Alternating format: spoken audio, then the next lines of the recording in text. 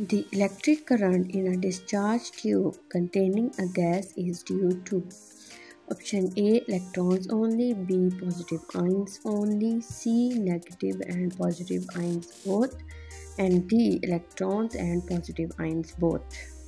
An electrical current is conducted by a particular gas mixture trapped between two electrodes in a sealed glass enclosed gas discharge tube after it has been ionized by a high voltage spike.